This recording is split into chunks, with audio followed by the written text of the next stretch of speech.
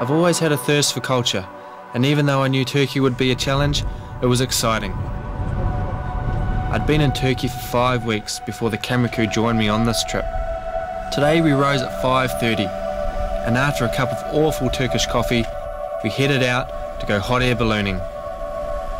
We drove through the tiny village of Cappadocia, which hadn't even risen for morning prayers. It was so early. The launch site is about half an hour from the town of Göreme. And I think you've all met Lars. He's going to be piloting the balloon.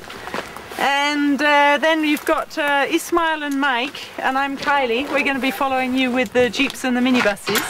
And you have to be very nice to us because we transport the champagne to your landing site. Ever since my accident, I've tried to push the limits as much as I can.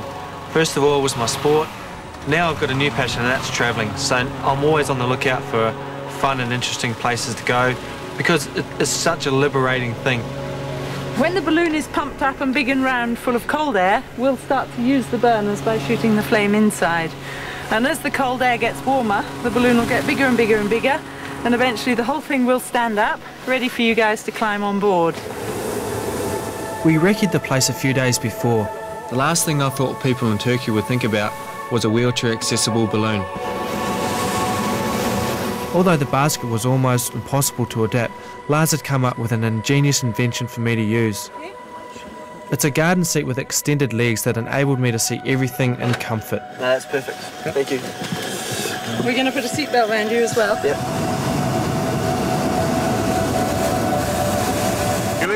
Okay, come on. We're flying.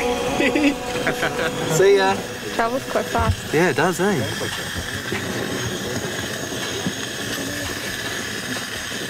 We have more speed. If we go up a little bit, it goes quite quickly. Now we're doing 4 knots, which is about 7 kilometers an hour.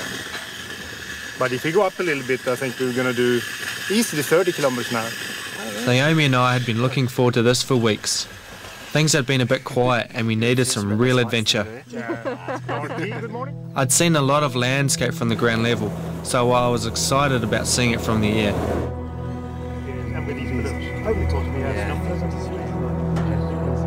Cappadocia is straight from the set of Star Wars. The landscape is unique and was formed from volcanic ash.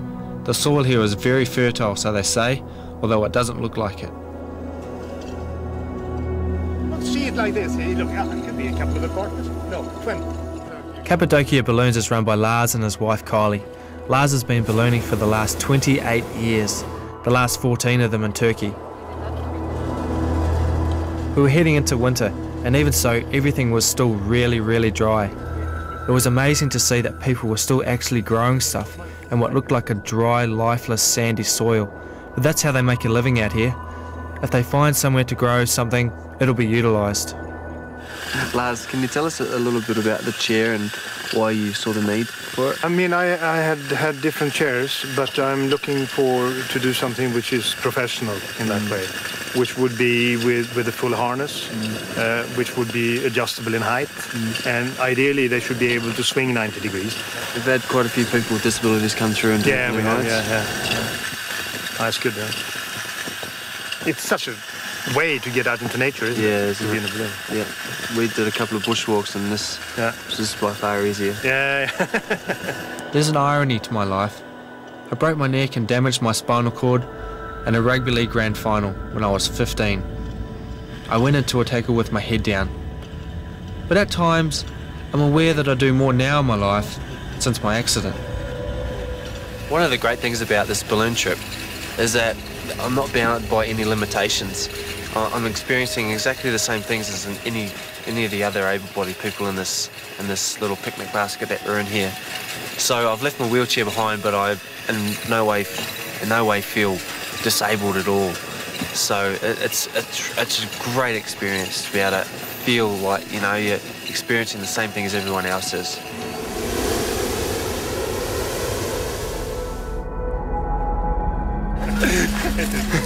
Come here often? Yeah.